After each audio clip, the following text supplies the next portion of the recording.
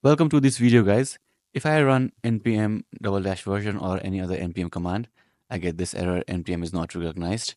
So this is because either node is not installed or it is not added to environment variable. So to check it, press your Windows key and type node. So if you see node installed, then it is an environment variable issue. If node is not installed, check the link in the description. It will show you how you can install node. It will show you how you can install node. So if it is an environment issue, go to wherever you have your node installed. Basically in Windows, it is inside program files and inside Node.js folder. Here you will see executables like Node.exe, NPM, and npx. So copy this path, and adding this to environment variable will enable npm and npx commands for you in terminal. So copy this path, press your Windows key and type environment variables. Go to environment variables.